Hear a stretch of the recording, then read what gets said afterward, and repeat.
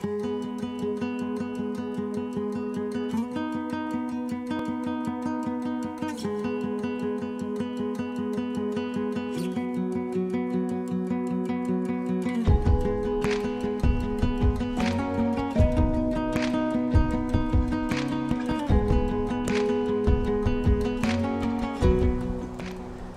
Adams once said that there's nothing worse than a sharp image of a fuzzy concept. I'm of the opinion that there's also nothing worse than a fuzzy image of a sharp concept. In today's landscape photography, sometimes we just can't get good front-to-back sharpness in our images in one frame. And that's where focus blending for landscape photography comes in. Today's episode is all about my focus blending technique that I use both in the field and in post-production, and I hope that it will help simplify what seems to be an overly complicated concept amongst other photographers. So let's head on into the studio and get started. Welcome back, everyone.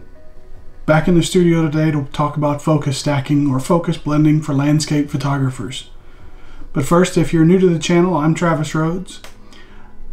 Go ahead and hit that subscribe button and the little bell icon so that you can get notified every time I upload a new video.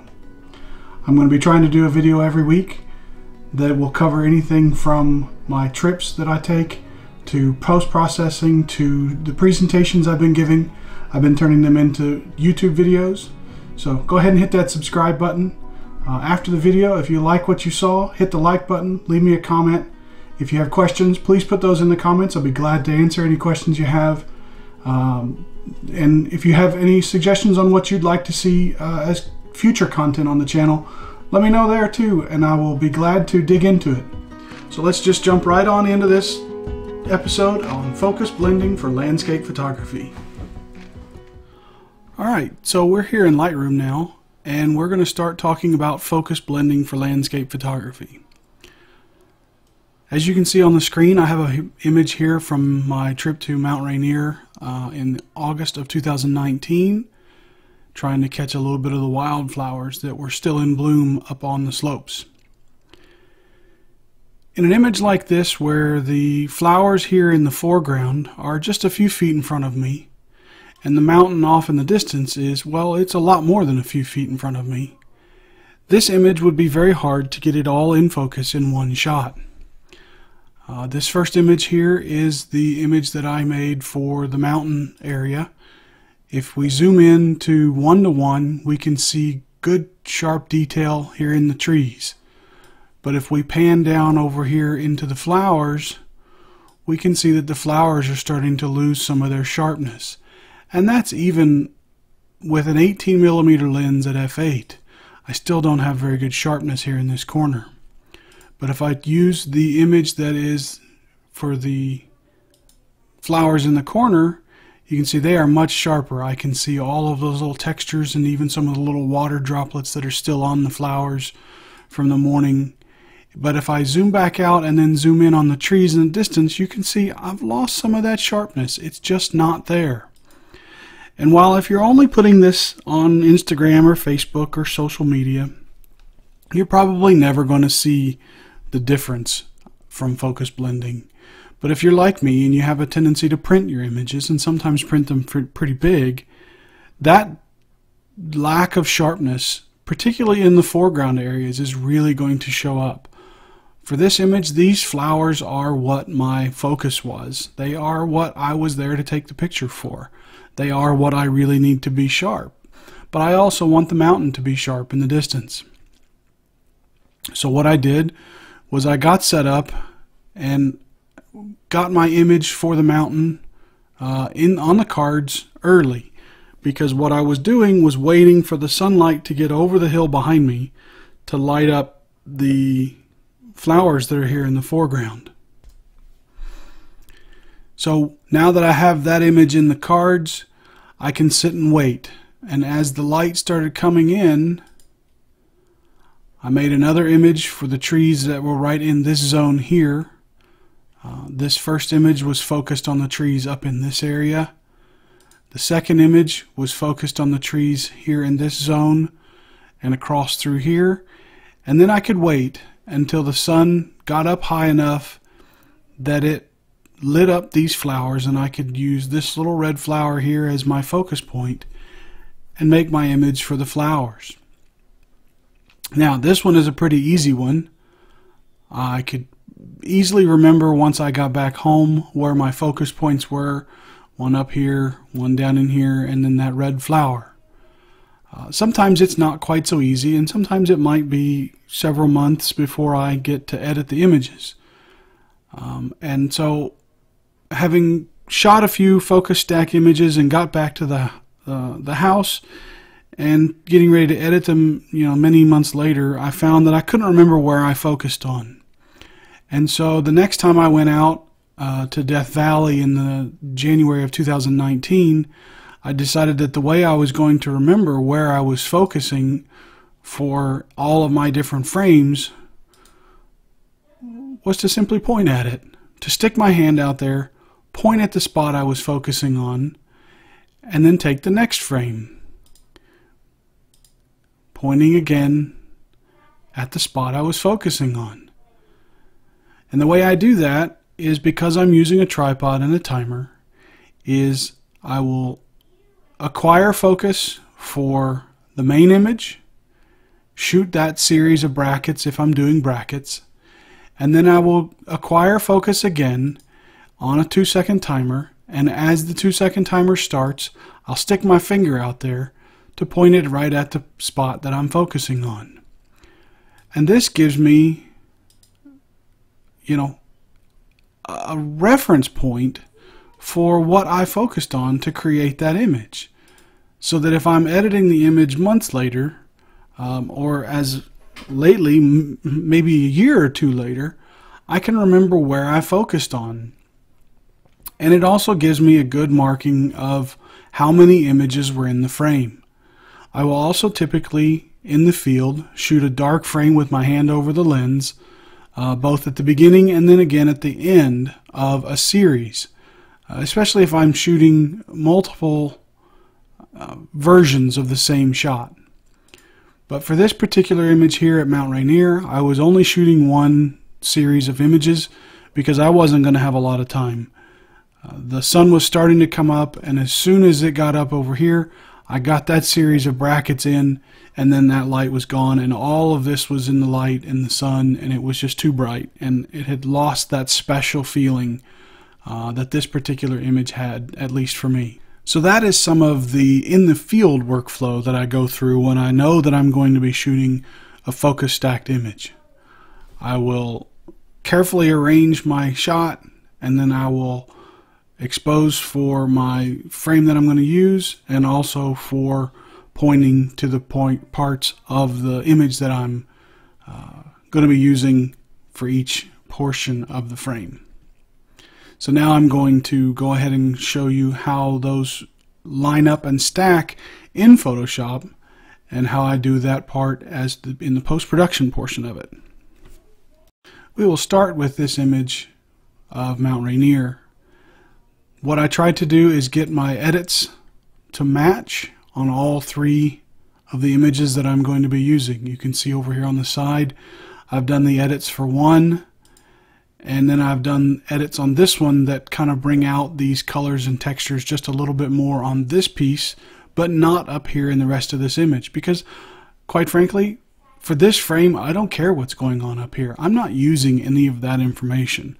I'm only using this frame for this portion down here. So once I've got my edits for the 3 frames synced up, I will select all 3 of them and then edit in, open as layers in Photoshop. And now that Photoshop has loaded all 3 of my images in as layers to be edited, I will arrange them in such a way that the background image, that is the file that is going to be all of the mountain and everything in the background, is at the bottom.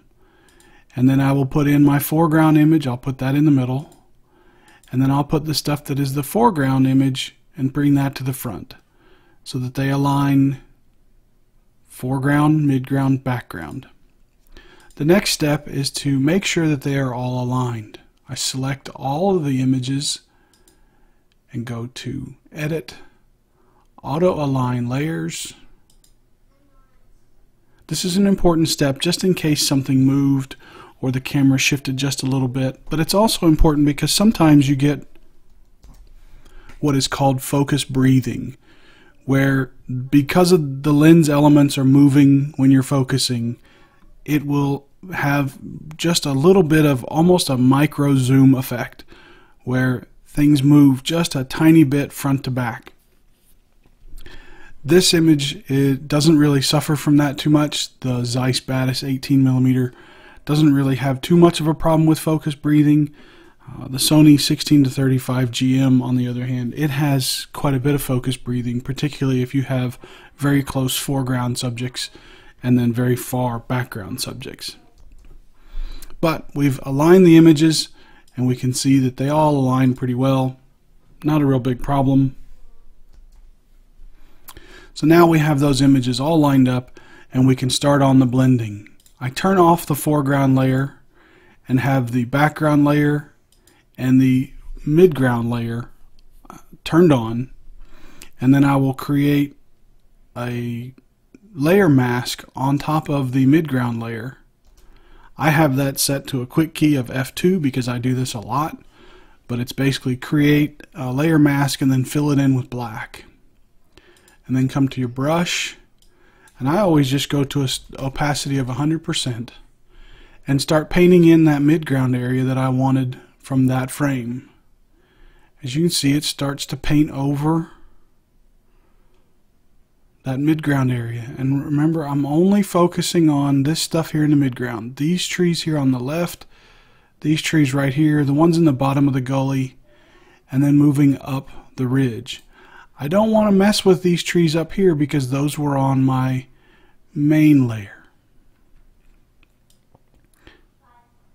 So I bring these trees in, and then I can see that this is the stuff I'm using from this layer. Turning all the other layers off, I can see exactly what I'm using from this shot. I always kind of check it every now and then to make sure I'm still covering the parts of it that I want to cover. The next one, I'll go and I'll grab the foreground layer and again apply a layer mask, again on white with 100% opacity, and start painting that in also. And this one I'm bringing in a whole bunch more of it, painting in all of this area here.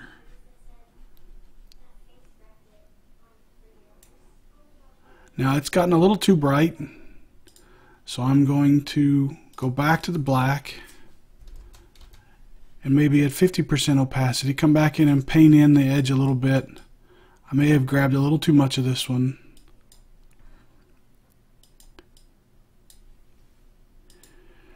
Just painting back some of what I'm not using. I'll keep that little spot there, because what I was trying to accomplish was blend in these bright flowers into the frame where I was waiting on the light to happen, and just gradually coming back and working the color in just a little bit at a time in small increments. If you watched my post-processing video, you'll remember that a lot of what I do is in very small increments. It is not one button or one thing that fixes an image or makes an image better. It's lots of little adjustments. And I'll just go ahead and fine-tune that to however my taste is for this particular image. I can see here that I need to fix this area up here on this sky just a little bit. I've got a little bit of a harsh line on there, so I'm going to paint some of that back at a lower opacity just to blend it in a little better so I don't get an ugly harsh shadow or halo really in any particular area. So that's a pretty easy landscape picture that is a focus blend. And now if we come in and do Control Alt Shift E or Command Option Shift E, it creates a new layer out of all three of those that is basically the blended version of all three of them. And I can come in and see that I've got really nice sharp details in the flowers, but I've also got really nice sharp details in the trees and the rock faces in the distance. And then I can go about doing the rest of my editing on that image.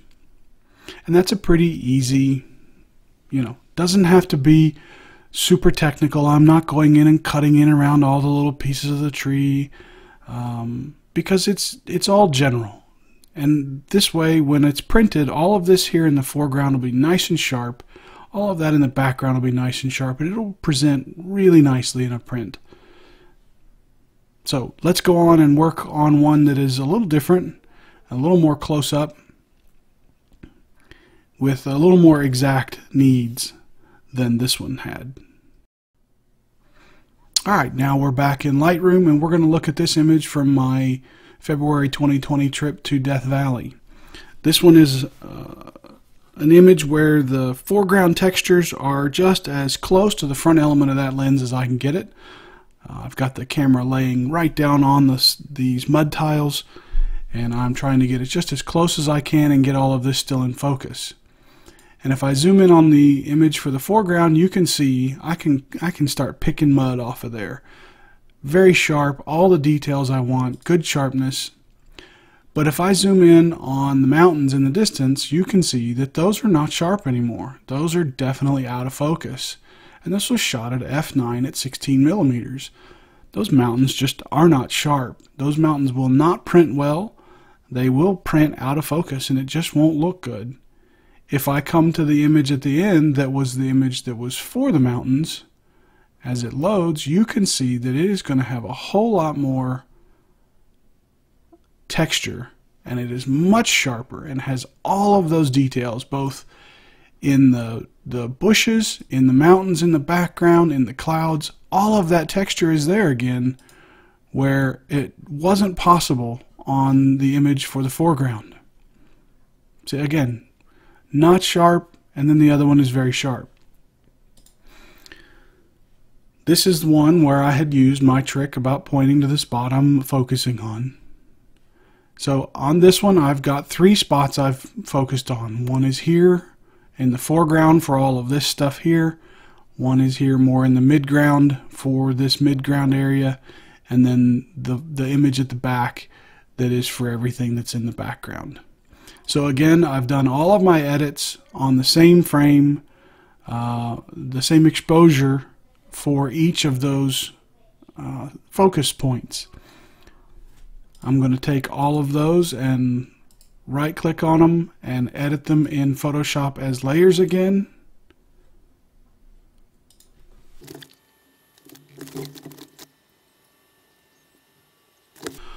Alright, now I have all 3 of these images loaded into Photoshop. And again, I will put my foreground image at the very top, and my middle ground image, and then my background image. In this case, I'm going by numbers because I know that I shot the background stuff later. So I can zoom in and see that in fact that is my foreground image. If I turn it off, it starts to get sharper, and turn that one off, it starts to get sharper. But what you see here is also what I was talking about earlier, and that is focus creep. This particular lens is known for focus creep when, even though the focal distance didn't change, it tends to suffer from focus creep. So again, selecting all 3 images, edit auto align layers, and let that run and do its thing, making sure all of these images kind of line up as best as possible. So they've all lined up now, and you can see that I'm losing that much space on my front image. On my image that is focused on the foreground, it has that much more space in it than it did on the other ones, and that's the focus creep. So I'm going to turn that one off and turn this one off. And this is now my distance image. So I'm going to turn on my midground image. And again, I'm going to create my layer mask. And then with my brush set to 100% now, because I'm working basically backwards, I can paint everything below the background in with my brush. Because I'm trying to keep all of this up here in my background image and keep everything down here that will end up being my foreground image. So I can paint all of that out. Again, turn off the layers and double check the work. It's kind of like math growing up in school. Show your work. I use the toggling on and off to show my work. You can see nicely blended in. Don't have to go in by pixel level. And you can see, I can zoom in here and you can't see where that was. I can turn this one off and you can start to see that it blends in. Part of that is using a brush that is set to not full hardness, but a full soft brush. Then bring the foreground layer in, again making a layer mask. And now I am really only going to be paying attention to the part that's right in here. I can turn these off, and I'm just going to bring in the stuff that's right here, right up in your face. I mean, this stuff was right in front of the camera lens. Come in and kind of check the lines, check the layers. Because Photoshop did a really good job of auto-aligning it, everything lines up really nice and clean. I don't have to worry about too much overlap or funny lines where you come in here and you get a funny line because that one didn't line up good or didn't brush in right. And again, now I've done that just very lightly, very quickly, very easily. Didn't take a lot of time. I can again create my blended layer of all three of them. And because this one had the problem of focus creep, I need to crop it down before I go on about doing any more of my other edits. So I'm going to set up some guides as minimums. I'm going to maintain my original ratio, but I don't want to go above that. I don't want to go below that. And I want to keep this point pretty much right here in the middle. So now my image is cropped, it's focus blended, and now I can start doing the rest of my edits. I always try to do this first. If I'm doing a focus blended image, I try to do all of the blending first. Get it to this point, and then sometimes I'll actually save a copy of it as this, and then go about doing the rest of my images and save that one as a new file also. That way, if I ever decide I need to go back to the basic right after it was blended image, I can do that. I do use a non-destructive editing where most everything is done on a layer and I can get back to it pretty easily. But sometimes I want to just start all the way over right at the base of my blended image and not be encumbered by the edit decisions I had made previously. So I do sometimes save just this blended version as its own file and then start doing all my edits and save a new copy. So that's pretty much the way I focus blend my images. And now I have an image that has great sharpness up front, great sharpness in the middle, and really good sharpness in the background. All from one spot, 3 images. And I don't have to shoot it at f16 where I would start getting diffraction down here in the corners. You can see my corners are still sharp. They're not all fuzzy that you sometimes get when you start shooting above f16. But I've got a nice image that's got good sharpness front to back that will print really well. Well, that wraps up this episode on focus blending for landscape photography. I hope that some of the tricks that I showed you both for in the field and in post-production help to simplify what is often thought of as a fairly complicated concept. I hope you'll tune in next week for another video here on the channel. Thanks for tuning in this week. I appreciate it. See you next time. Bye.